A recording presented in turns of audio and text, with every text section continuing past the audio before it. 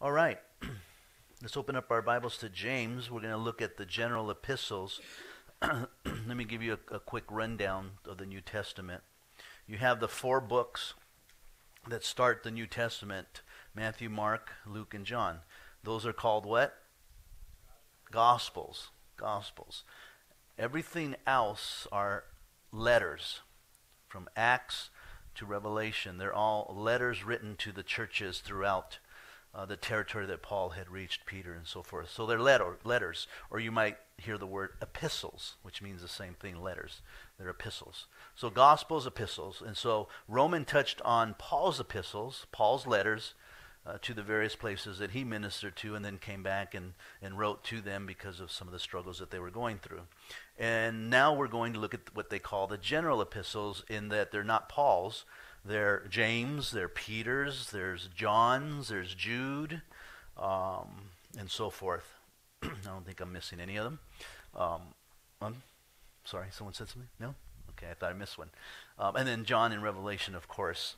So we're going to touch on those epistles here. We'll go through them. But I want to just make a point before we get started. See, we need to understand the whole purpose of this book being written. A book that is challenged, though it's been around for, thousands of years. We have manuscripts that are numerous compared to other manuscripts of, let's say, the existence of Plato or Aristotle or even Caesar. I mean, the documents on the Bible itself are like this compared to this, any other historical figure. When you really do the research, it's just outlandish. And so it's a book that is challenged so much, and the challenge of it is what is it saying to us? What is the purpose of it? Why did God leave this book behind so that we could read and know about Him? And it is to know Him. In fact, someone put it this way: it's history. So when you think of history, right, and we all hate history, right? We hated history in school. Hated history. But when you take His story, it is His story. It is Jesus' story. And you can go all the way back to the book of Genesis, when it says that God walked with Adam and Eve. That was Jesus. And then Moses went to the Mount Sinai, and the burning bush said, I am. That's who you tell them sent you. I am that I am. And then you go to the New Testament, and you hear in John chapter 8, and Jesus tells the religious leaders, look, before Abraham was born, I am, Jesus said. So he was basically saying, I was that burning bush. And so the Old Testament is pointing to Jesus. The New Testament is pointing back at Jesus. So it's really His story. Now, okay, so we get that. It's about Jesus and what Jesus has done for us in the Old Testament and in the New Testament, and fulfilling everything and so forth. But what is the main purpose and theme? And depending on your perspective, depending on your goals, depending on what you want to believe, you'll make it what you want it to be. And that's where we run into trouble. When we make it into something that it's not. And that's why our relationships are struggling.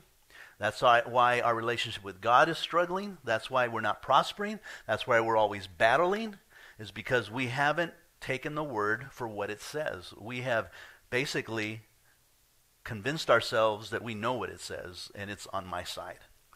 It's for me. And that is so far from true. And that is so far from being a child of God, because a child of God is going to want to know what God is saying, because they love God.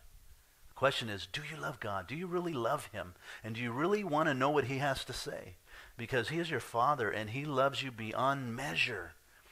And He wants to reveal to you the truth so that you do have a prosperous life. So what is the Bible telling us? What is the whole theme of the Scriptures? What is it talking about? Well, let me give you C.S. Lewis's rendition of what he thought. He says, now we begin to see what it is that the New Testament is always talking about. It talks about Christians being born again. Now I'm going to stop there just for a second. I'll read on in a minute. So one of the themes of the New Testament is that Christians should be born again. And you can go back to the Gospel of John and see what it means to be born again. And of course, some of you might be saying, because you're young believers and you haven't read the scriptures, and I encourage you to read those in John chapter 3, you might be saying, how can we be born again? And that's exactly what the religious leader, Nicodemus, said. What are you talking about? And of course, Jesus was talking about spiritually, that there has to be a rebirth in you. Before you were a Christian, you walked a certain path, lived a certain life. When you accepted Christ and surrendered your life to him, now you walk a different path and a different life. It should be different. If it hasn't changed drastically, something's wrong. There's something that you didn't get, something that you're not surrendering. And you really have to deal with that, first of all, before you can even move on. Because you're living your life in a religious system. You've created this God that says, I'm okay, and my ways are right, and I don't need to be born again. I don't need to change. I don't need to grow. I don't need to, love this person or that person and do this or do that. No, you got it wrong. You created your own God. No, you have to do those things because you are born again. And not only do you have to, you desire to, because you know they're pleasing to the Lord. So you must be born again. You must change your course of life. You must now desire to be a new creature, as Paul said in Corinthians. And the old things pass away. What does that mean, old things pass away? It means your old life is done. It's dead. So now live a new life, a joyful life, a life serving God, a life enjoying his presence at all times, a life blessed with your family, with your spouse, with your children, with the church, the body of Christ, and so forth. Just live a blessed life. Last week we kind of gave everyone an opportunity to give thanks. And it was just so neat to hear the testimonies of family here in the church. And that's what it's about, family. And that's an aspect of, here I was walking this way before Christ, where I had my blood family, and they were everything to me, and they still are everything to me, but all of a sudden, I'm walking another direction, and I've got this whole new family that's a spiritual family that's even better than my blood family, because we're like-minded, we have purpose, we're growing in the same direction, we're hoping for the same thing, we're eternally secure in Christ and entering into heaven, and it's just a whole different dynamic, and it's so much better than this family sometimes that has a mixture of whether they know God or not, and it can be a struggle. And you hope to see them come to be born again. So C.S. Lewis says one of the main themes of the scriptures is to be born again, because God came to save you from your sins. And you go back all the way to Genesis, and man blew it when they sinned. So God now created a plan to restore man, because he loves us that much. So one of the themes is be born again. It talks about them putting on Christ. Okay, so that's part of being born again. You want to be like Christ. Tim Tebow gets so much slack, because he's a football player, and before the games he gets on his knees and he prays. Oh, there he goes, there's he praying, while everyone else is doing whatever they want to do. So much slack. He gets involved in this relationship, and this girl wants to have sex with him, and he says, oh no, I don't do that. I'm saving myself for my wife. And so she dumps him. And he gets all this slack. I'll tell you, that's putting on Christ. That's putting on Christ. Living out his faith in Jesus Christ. Being formed, and also it's about Christ being formed in us. Boy, that's so important. Allowing Christ being formed in us. We should live like Christ. There's something about that I think you need to understand. That means you have to remove yourself and let Christ live in you. That means your feelings and your emotions, and I know it's difficult, I'm not saying it's easy. Your feelings and emotions, you have to throw them to the side and say, I'm still going to live like, I'm going to let Christ live through me. And so if there's an enemy, and you're like, so you got to let Christ live in you and let him love them the way that he loves them. So letting him live in you, forming himself in you. Then also about our coming to have the mind of Christ. So you get his idea. Born again, putting on Christ, being formed in us, and then even the mind of Christ. How do you get the mind of Christ? Reading the Word of God. By reading the Word of God. In its context, don't pull it out. Don't pull it out of context. It's funny, we've been going through Ephesians in our devotions, and poor ladies that were there, they went through Ephesians 5 twice because I forgot where I was at. And so we went over the scriptures, wives submit unto your husbands, twice. If I wasn't in trouble the first time, the second time I was really in trouble. Then I realized that there was only Mariana that was still married, so I was fine because she gets it. But just looking at that scripture in its context, the truth of the matter is wives, you're just going to submit to your husbands. They're the head. And you can go, whoa, wait. The scripture before that says submit to one another. Yes, it does. And in the context of the community of Christianity, yeah, we're to submit to one another. And if you were to come to me and say, Pastor, there's an area that I see and you need to maybe pray about correcting that, and I'm supposed to say, oh, okay, I'll take a look at it, and I'm going to see if I need to correct that. I'm submitting to that truth. In the context of God, in the context and in the unity of God, the Father, and the Holy Spirit, Jesus submits to the Father. Different context. In the context of a corporate America, a CEO, you submit to the CEO. You're the general manager. You get fired if you don't listen and obey. Insubordination. In the context of the family, the wives are to submit to the husband. And yes, we submit to one another. It's scriptural in its context. But our society, and we were discussing this, unfortunately has changed the mind, not to Christ, but to the culture. To the culture. And we need to get it back to Christ because it's biblical truth.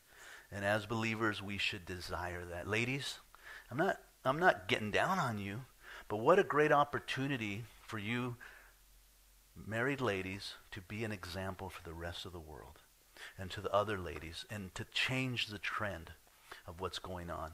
That when someone comes to you and says, oh, my husband, whoa, you are to respect them.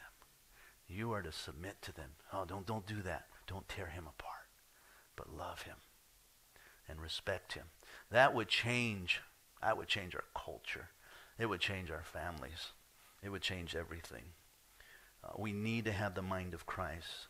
Put right out of your head the idea that there are only fancy ways of saying that Christians are to read what Christ said and try to carry it out as a man may read what Plato or Marx said and try to carry it out. So get that out of your head. It's beyond that than just reading a book and trying to get something positive.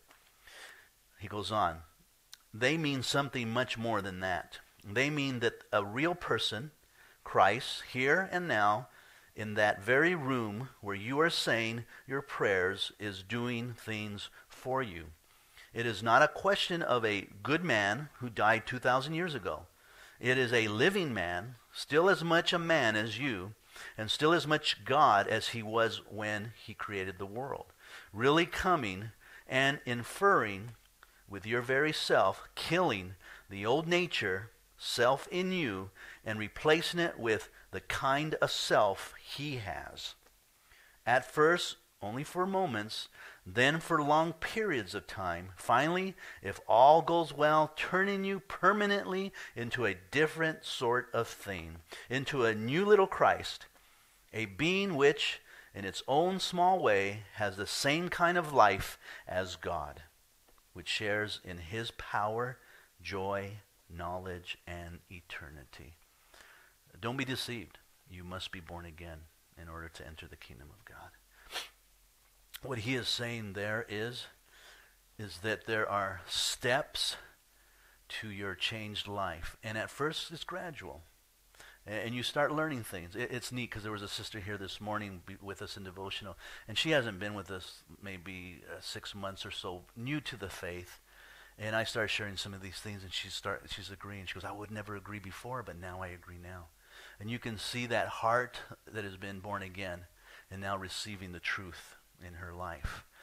That's what born again means. The person that fights it and fights biblical truth, be careful. Something's wrong. Something's wrong there.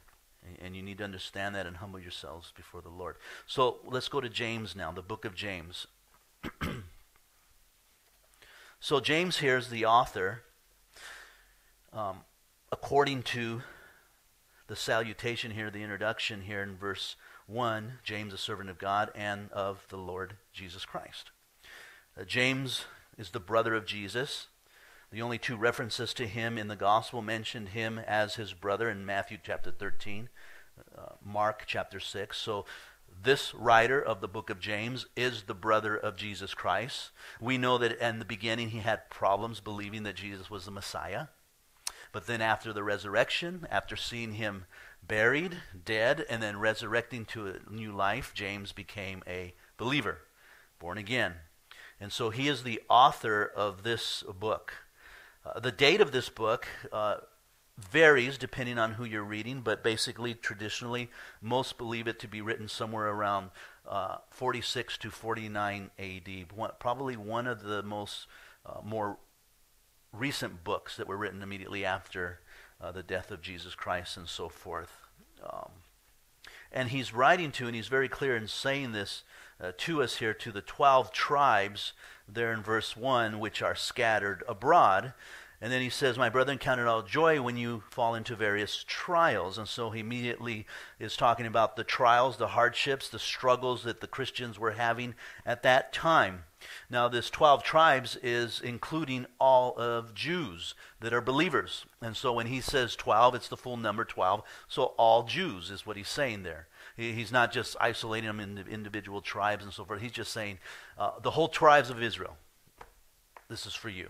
And I know that you're going through difficult times and struggles, but I want you to know that God loves you and he wants to encourage you. Continue with the faith, continue to serve him in this time. Now, the theme of this book, and probably the theme that you get most out of it and you hear all the time, is what? Faith, right? It's a book of faith. It's really a practical book on on works that have faith. Faith is an interesting thing because we so misunderstand what faith means. A lot of people will go and read the New Testament, even Paul's description of faith, like in Ephesians 2:8, that it is through grace, it is through faith by grace that you have been saved, and it's not of yourselves, least you can boast. So there's nothing you can do for salvation. It is a gift of God, and you receive it. And so we think, oh wow, so I don't have to change. I don't have to be born again. I can just live my life. I'm saved. That's not what it's saying. That's not what it's saying. Because if you keep reading in the context, you'll see him say, but there's been works prepared beforehand that you should walk in them. And so those works are the evidence of your faith. And so James kind of clarifies what Paul was saying there in his writings when he talks about faith versus works. And faith plays an important role in the theology of James, a very important role. You cannot say you have faith and do nothing, because that's not faith. James even challenged them by saying, look, if you want to say you have faith, show me your faith. He says, I'll show you my faith by my works. And so the works are evidence of your faith. Now, you don't work to show that you have faith. Your works are evidence of your faith. It's the fruit of your faith. That's hard to understand. I can say that I am an orange tree all I want, and I might even have a little label on there and says orange navel. But if I never produce oranges, navels, maybe I produce lemons or limes. After a while, you're going to go, you're not an orange tree. You're a lime tree. You're sour.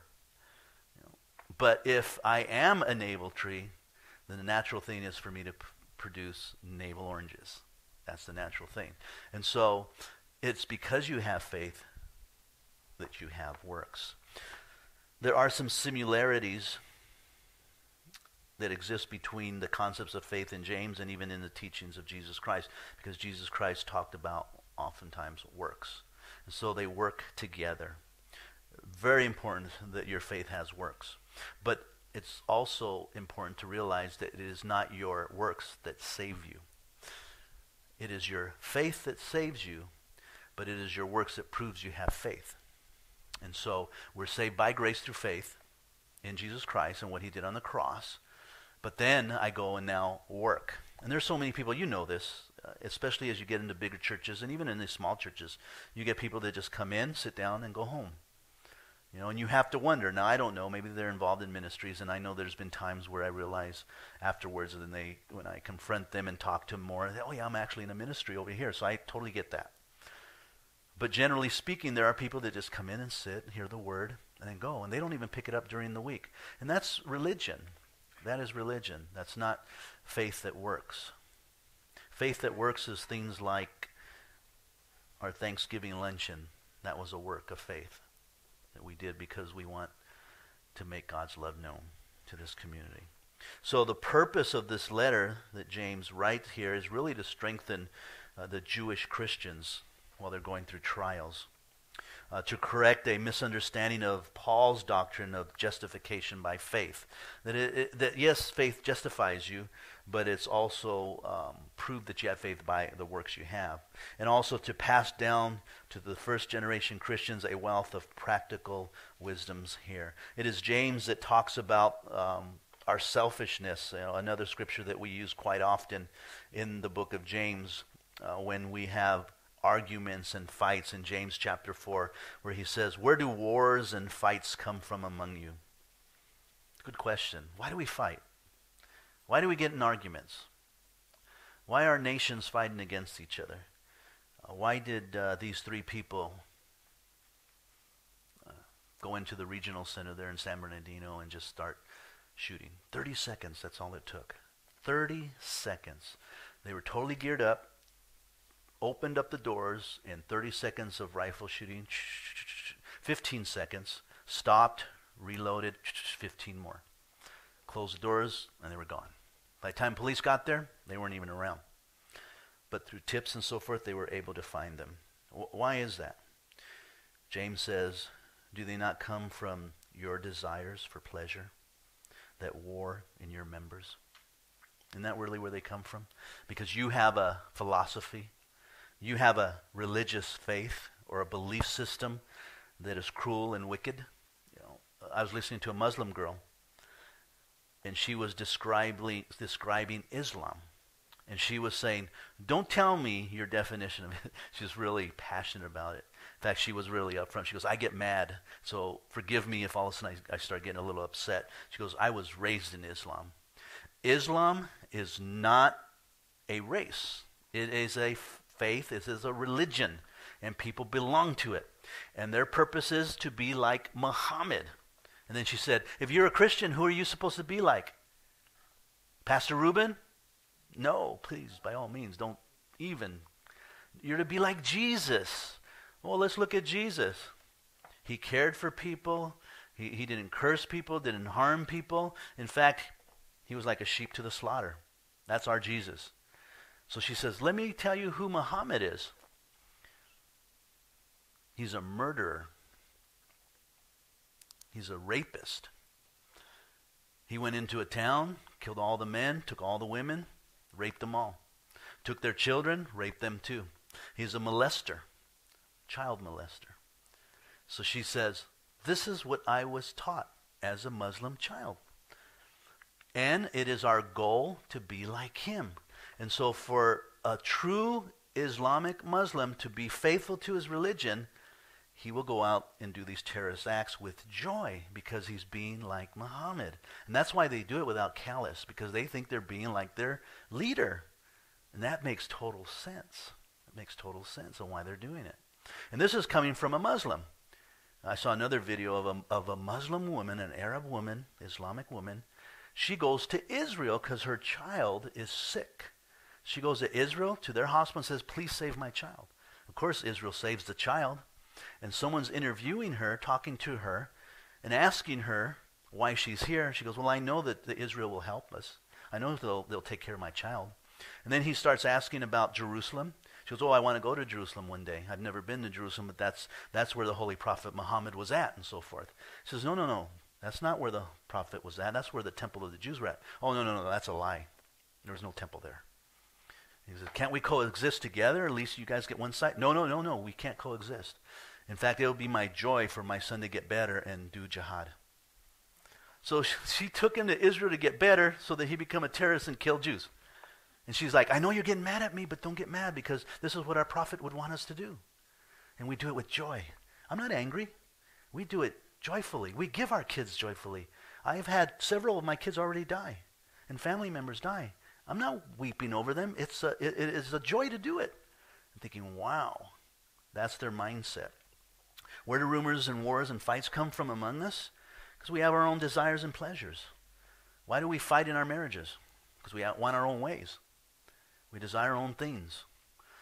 We want things to be done this way and not that way. Again, same principle, same thing happening there. What we need to do is humble ourselves and be more like Christ. Be more like Christ. Let's look at the book of Peter. I love Peter. I am so much like him at times. And maybe even Paul too. But 1 Peter, 2 Peter, author is obviously Peter. Turn to the next book over. And we see there in verse 1, Peter, the apostle of Jesus Christ, to the pilgrims of the dispersion in Pontus, Galatia, Cappadocia, Asia, and Bithynia, elect according to the foreknowledge of God the Father in sanctification of the Spirit for obedience and sprinkling of the blood of Jesus Christ. That's a mouthful. Basically what he's saying is, look, you are here because of the blood of Jesus Christ and the work that he has done. You're sanctified, you're elected, you're foreknown. God has called you to be his child. So he's writing basically to the Jewish Gentile believers there who were scattered because of the persecution that was taking place in Jerusalem. The date or the period was, I'm not sure exactly when. Some suggest 63 to 64 AD, somewhere there in Babylon, Peter may have been. The purpose is to bring us into a spiritual maturity. He definitely talks about us. Look at chapter 2. Therefore, laying aside all malice, all guile, hypocrisy, envy, and all evil speaking. Boy, there's some good works of faith there. You shouldn't be speaking evil of anybody or envying anyone. In fact, what you should be doing, verse 2, as newborn babies desiring the pure milk of the word. That's what we should be doing. Give me the word. I want to know the word. What does God have to say? I want to live like that. I want to change the world. I want to be better than Mother Teresa, and I want to be effective in this world here. So he writes to encourage them to maturity. So desire the word of God where you may grow thereby, if indeed you have tasted that the Lord is gracious. So obviously if you're born again. If you're born again, then obviously you're going to desire the word of God. And that's why you're all here. And so he's strengthening, blessing them, and giving them hope in Jesus Christ. Beautiful word. Again, he deals with various topics of submission too, just as Paul did in Ephesians. Look at verse 18. Servants, be submissive to your masters.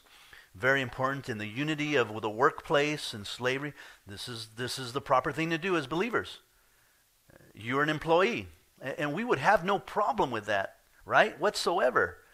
You go to work, and you are told to do a job. You're to do it. You totally get that. You might slack off a little bit when no one's looking. I get that. That happens all the time. But you expect a paycheck at the end of the month. Well, you are what? Submitting yourself to your employer. That's all you're doing there. So he talks about that within that context. Look at verse 13. Back up a little bit. Therefore, submit yourselves to every ordinance of man for the Lord's sake, whether to the king as supreme. So he's talking there about submission also, but to government. So a police officer says, pull over. You're going, I don't have to submit to you. Forget you. They're going to run you down, throw you on the ground, and give you a whipping if that's what you need. Submission, though. You say, yes, sir. Hands on. I immediately put my hands up on the steering wheel. He comes up. Let me see your license. Okay, I'm reaching for my license. And you pull out your license. You give it to him, and he goes, okay, wait right here. He comes back. Oh, wow, you got a great record here. Go on. That's happened to me. But we don't argue that because it's submission. Then look at chapter 3. Likewise, you wives, be submissive to your own husbands. Oh, no, you got to be kidding me.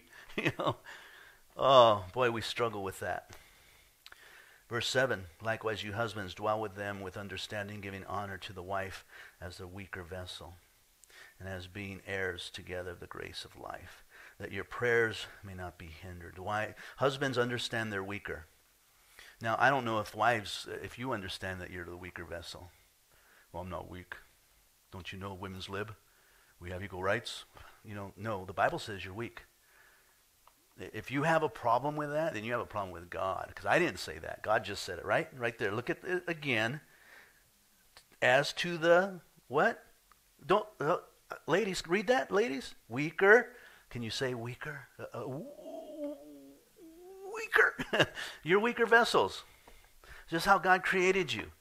There's nothing wrong with that. The culture says, no, you're just like a man. And so what do? We force it on everybody. So now you watch all the commercials, you watch all the sitcoms, you watch all the movies, and who's the dumb person in it? The man. And the woman's the smart one, of course. And we've got it backwards. They're both smart. So he talks on marriage there, submission quite often, and so forth. And then he also talks about the sufferings of Christ as an example. Look at verse 18 of chapter 3. For Christ also suffered once for sin, the just for the unjust, that he might bring us to God, being put to death in the flesh, but made alive by the Spirit. The work of Christ on the cross for us. Then we come to 2 Peter, also author and writer, writing to those who had received like precious faith. In other words, like-minded people. Boy, Ephesians talks about that, the unity of the body of Christ. Do you know that we're all on a path of unity? You know that? We're all on a path to unity. And when we die, guess what? We'll all be in unity, because when we get there, God will reveal everything. But we're all on a path of unity as believers. And as you're reading the Word of God, and as you're studying it, God is going to reveal things to you that will challenge you to change. As I teach it, you're challenged all the time whether to agree or not agree. And if it's in the Word of God and it's saying it here, you have to know I'm not the one saying it. It's saying it right here in the Scriptures, and so you're challenged to believe God or not believe God and what He says. And if you believe God, then we become in unity with one another. I believe going to church is important. Why do I believe that? Because I read it in the Scriptures.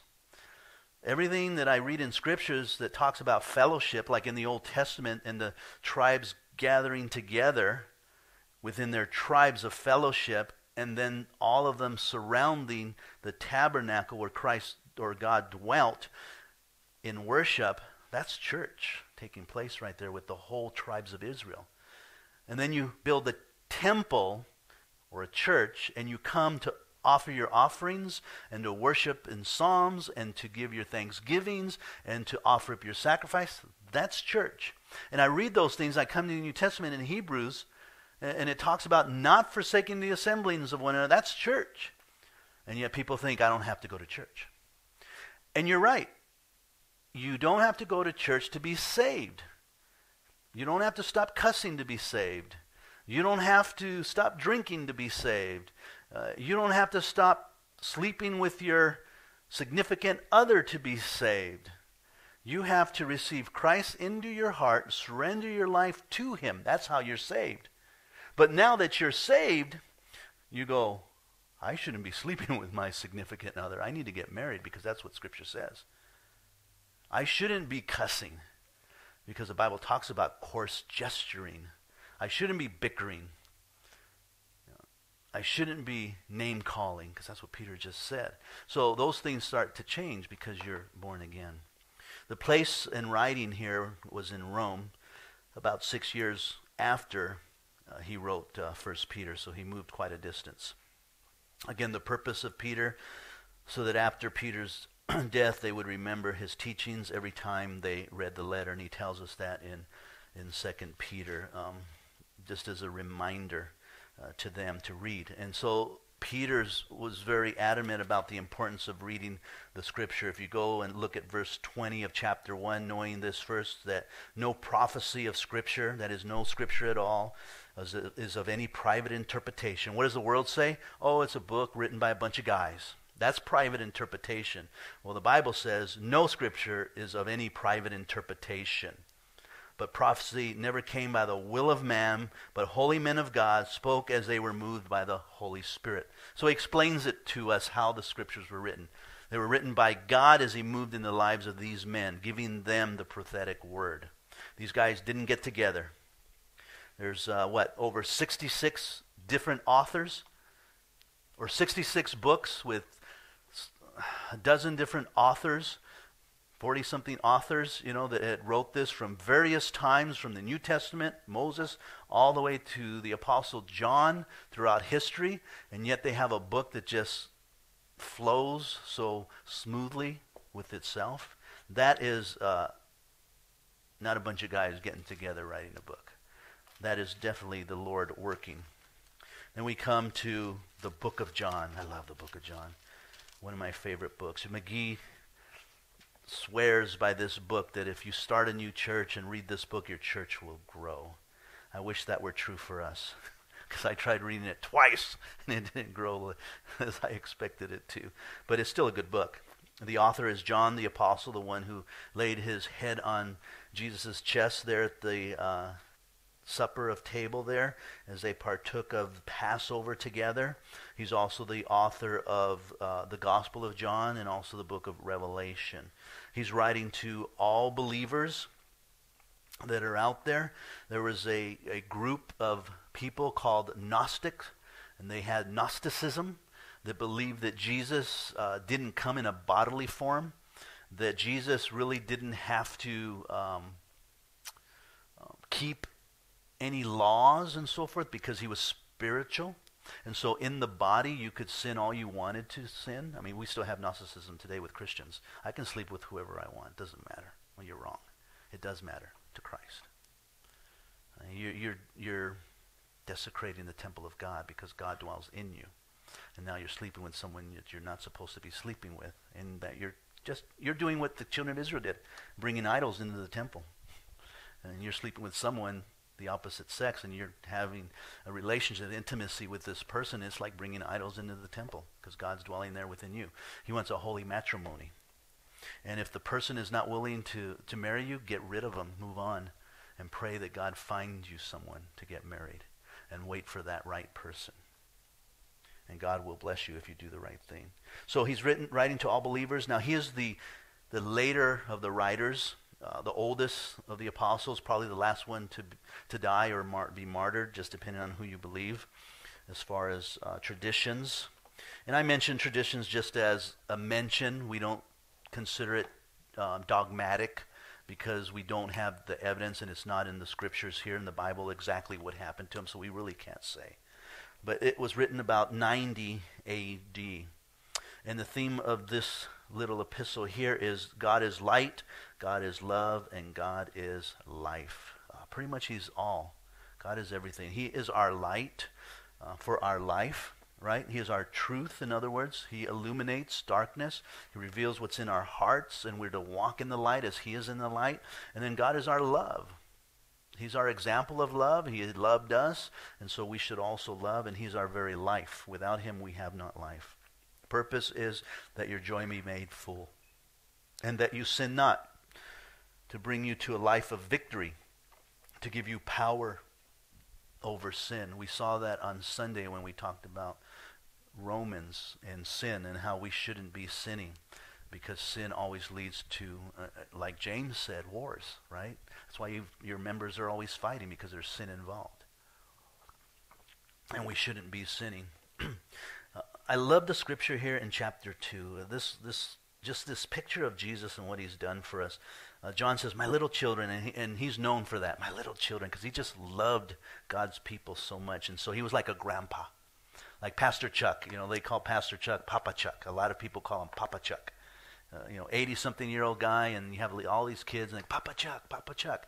He's an old guy, and he loved them to death. He says, my little children, these things are right to you, that you may not sin. So that's his purpose, is that you be holy, that you be sinless and happy. And if anyone sins, we have an advocate with the Father, Jesus Christ the righteous. He's our advocate. He's advocating our case. He's not against us. He's not an accuser. You know what accuser is, right?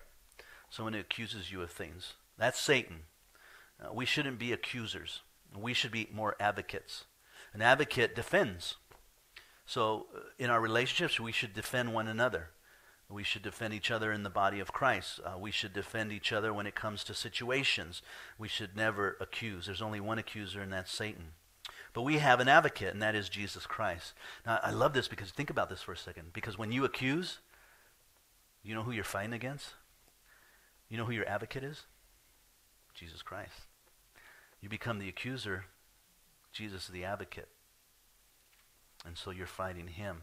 Even though you're accusing someone that you might love or say you love, or someone that you know, but in reality, Jesus is advocating for them. Here's the picture, guys.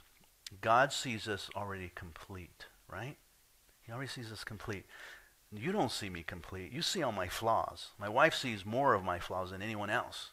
But Jesus sees me complete. And so when you accuse me, he says, of what? He's already complete. He's already in the heavenly places. My blood's already covered that. So what he's saying is, you need to learn to live with it. Let me work in him, and he'll grow. Because I see him already there. Even though he's not there, but as he's there. And so you begin to fight against the advocate, Jesus himself. So I love that scripture. And then it goes on and says, he himself is a propitiation for our sins. And not ours only, but also for the whole world. Wow. A propitiation is a sin offering. Some idolatry, and he takes this from some of the heathen idolatrous and how they offered up sacrifices to their gods. So you know, the volcano's angry. So you find a nice, beautiful virgin and you throw her in the volcano and it's happy. That means propitiation. That's what it's saying. So God is angry at mankind because of sin. Jesus is the propitiation that calms God's anger because his blood was shed. That's the picture there. He was our propitiation. He was the one that was sacrificed. He went to the cross. That's deep, guys, when you think about it. And you start accusing other people when Jesus was your propitiation for yourself and your own sins. Because you may see several sins in someone, and you have several of your own that you're dealing with. Be careful, because in the measure that you judge, you'll be judged also. So a good book, a book of encouragement. Go to chapter 3. Is it chapter 3 or is it chapter 5? Yeah, chapter 5, verse 13. John says, I write these things to you to you who believe in the name of the Son of God, that you may know that you have eternal life. So there's a security there, right? I'm writing to you that believe in Jesus Christ. I want you to know you have eternal life. You've been born again, so be assured. You know, when you start struggling with sin and you go, man, I keep sinning, man, I'm messing up, man, that's good. That shows you're born again because God's working in your life. But if you're the type that says, oh, look at that, oh, you're no good, oh, blah, blah, blah. Whoa. Maybe something's wrong there because you're not seeing yourself, but you see everyone else. You're not born again. You're not born again. So be careful. The Son of God, that you may know you have eternal life. Encouraging words there. And then we come to two little epistles that are just so small we forget about them. You mean there's a 2 John and 3 John? Yeah. In fact, I always thought that Jude and Obadiah in the Old Testament were the smallest books, but they aren't. I think it's 3 John or 2 John. 2 John or 2 John has 13 verses and 3 John has 14 verses compared to Jude who has 20-something, 26 verses or so? 25 verses. So I never saw that until the Well-Rooted Ministry, and we were going through 3 John. So same author, the Apostle John. 2 John was written when he's in his 90s. So older guy, very mature. He's writing to a lady and to her children. He calls them an elect, that is, that they're children of God. And the theme of this whole little letter here is about truth. He mentions that 5 times, 6 times there in 3 John. I'm sorry. It was in 3 John. And 2 John, yeah.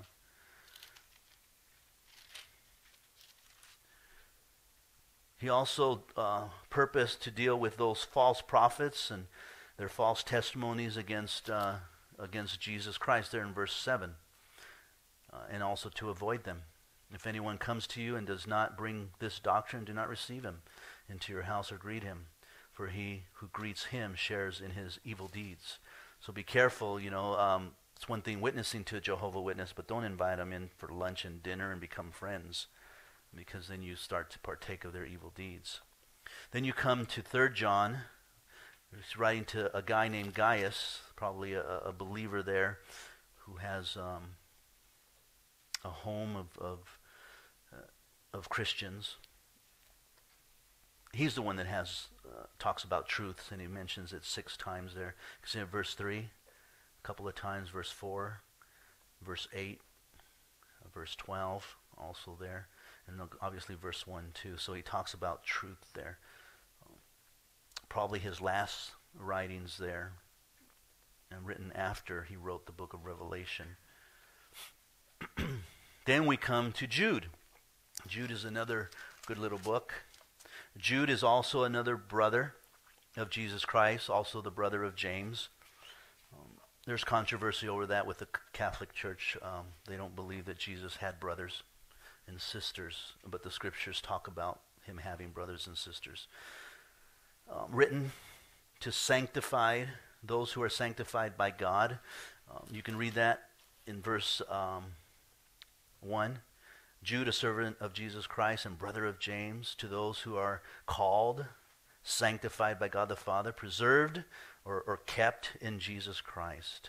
The fact that he mentions James as his brother kind of reveals a little bit of Jude's heart. He didn't want to say, I was Jesus' brother. So he said, no, I'm James' brother. To say I'm Jesus' brother would be a little, maybe boasting or something. So he's humble in saying, I'm James' brother, James is even better than me in a sense. So he's writing about common faith here, and then he gives us some great pictures of past judgments on angels and Sodom and Gomorrah and Michael, and how he wouldn't bring a contention against the devil at all. And he tells us if we're going to rebuke the Lord, rebuke him in Jesus' name. He talks about greed and false prophets, and he wanted us to talk about our common faith. It was kind of like, let's talk about our common faith. Oh, what Christ has done for us. And he says, no, I got to change this because there's so much happening right now in the world. And so I got to talk to you what's really happening here. The time is close. Things are happening. Look at this evil world that we live in, and men creep into the churches and they begin to disrupt the church. They are unnoticed, they're liked, and they end up dividing the body of Christ. And so he talks about that, and then he gives you all those great examples in the Old Testament of division. God is not a divider. We should work so much harder to unite. Then we come to the book of Revelation. The author is John. Oh, I love to spend time in the book of Revelation. Verse 1 says, the revelation of Jesus Christ, which God gave him to show his servants things which must shortly take place, and he sent and signified it by his angels to his servant John. So the writer is John here. It's written to the 7 churches. We see that in chapter 2 all the way through chapter 3. 7 churches there that existed at that time. John is writing specifically to them. Now, if you back up to chapter 1, here's the outline of the whole book. And I encourage you to read this and maybe even highlight it and circle them, because if you get this part, you'll get the whole book. People are scared of the book of Revelation. I had coffee with the pastor this past Tuesday, and we were talking about some of the studies we're doing. And he's in the book of Revelation right now. And he was telling me a story of a pastor that he just met from a pretty big church. And the pastor started asking him some questions about Calvary Chapel philosophy and how they go through the Bible. And then he asked him, what book are you in right now? And he says, the book of Revelation. And the guy goes, oh, no, I don't even go there. I don't even dare teach from that book. And he's been a minister for over 35 years. And he was like, really? Why? He goes, oh, no, that's too deep for them. They wouldn't even understand it. And so he doesn't understand the concept here. If you grasp this in verse 19, well, let's go 18. I am he who lives and was dead, and behold, I am alive forevermore. Who's that? Jesus, right? I mean, that's so clear. So I don't know how deep that is, but it's pretty clear. Okay, so then he goes, amen. And I have the keys to Hades and of death. Write these things which you have seen. So he's telling John, I want you to write the things that you have seen, circle that. And the things which are, circle that. And the things which will take place after this. That's the context right there. And so in chapter 1, you see the things that he's seen at that moment in time. And then in chapters 2 and 3, you see the things which are. So the 7 churches in chapters 2 and 3. And then the things that will take place 4 and on. Chapters 4 to 21. The things that will be in the future. And so when we see things, the mark of the beast, is here. No, it's not here. Because it comes during chapter 4 and 21. So it can't be here yet. The Antichrist is here. Well, he may be here, but he's not here yet because chapter 4 has to come first. And what happens in chapter 4? The rapture. Look at verse 1. After these things I looked, and behold, a door standing open in heaven, and the first voice which I heard was like a trumpet. Remember Thessalonians, a trumpet, the archangel, the sound of a trumpet? Speaking to me, saying, come up here, and I will show you things which must take place after this. And immediately I was in the Spirit, and behold, a throne set in heaven, and one who sat upon the throne. Come up here. Come up here. He's talking about the rapture there. After these things, when the rapture takes place, that is the last thing that's supposed to happen. And then these things begin. So the rapture happens right there in chapter 4. And all these things begin to unfold. Chapter 4 through 22 are the things that take place. When you look at chapters 4 and 5, you see worship in heaven taking place. Everyone is worshiping the Lord. That is the time and place where God is in their presence and they are on their face worshiping Him. And then chapter 6 through 19 focus on the 7-year tribulation period. So for those 7 years, the tribulation begins. The 3.5 years of peace, then the next 3.5 years of God's wrath being poured upon mankind. The 7-year tribulation. When we get to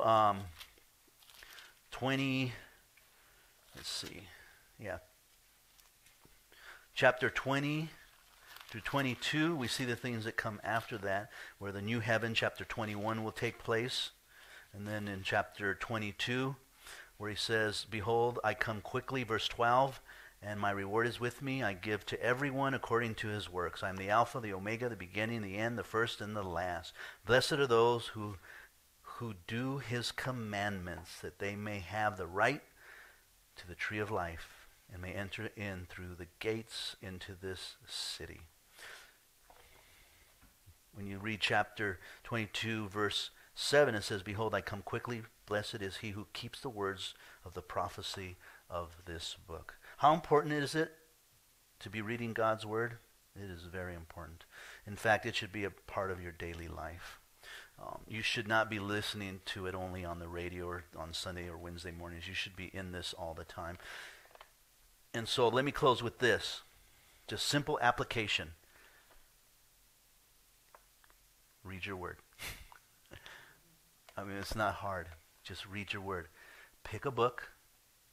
Start with chapter 1 and just read it. You might not understand the whole thing. That's okay. But what you understand, let the Holy Spirit minister to you. And then the second part of the application, apply it. Apply it. Apply it. You know, you can buy a brand new car, but if you don't stick the keys in it and hit that gas pedal, you ain't going nowhere. You have to apply it in order to enjoy it.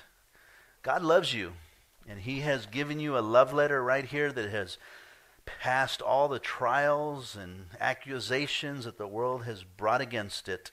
It's funny because the ladies this morning, one of the gals was on Facebook, and someone just posted something on her page that was very insulting to her because they pretty much lied about the Bible, that the Bible isn't even existed. It wasn't until the 1600s, and they lied about all the books and all of this stuff. I'm like, wow, where did they even get all that stuff? And it turns out that they're gay and lesbian, and so there's a agenda behind it. I got to disprove the Bible, otherwise my lifestyle is wrong. And so there's more enough evidence for us to understand. The Dead Sea Scroll is evidence. It's the Hebrew writing of the New Testament. As I mentioned before, Josh McDowell finding a little doll, an Egyptian doll that's worth a lot of money, but he wasn't concerned about the Egyptian doll and the painting on it. He wanted to know what it was made of. And so when he began to tear it apart, and this was this was shortly after Christ, like I think he was dating it somewhere around the AD 80, 90, somewhere around there. John may even have still been alive or shortly past. And it was in Egypt. And there are lots of these dolls over there. And what he found was, as he began to peel the paper, is that they're scriptures from the New Testament. The Bible was going around all over the place so much that they were just laying around everywhere. They said, oh, let's just use the Bible for paper machete and create these little dolls. That's how much Bible scriptures were out there. So the evidence is overwhelming. And I saw that little doll. And I saw the scriptures myself, so I'm not lying to you. Application: read your Bible and apply it. The Bible is clear that all of us have sinned and come short of the glory of God. When we come to that realization that I am a sinner, I have offended God by my lifestyle and my choices, and I may still be offending God by my choices. When you come to that place, there's hope for us, because that's when God begins to work in us, when we humble ourselves, and then he begins to lift us up. Don't stop there, though.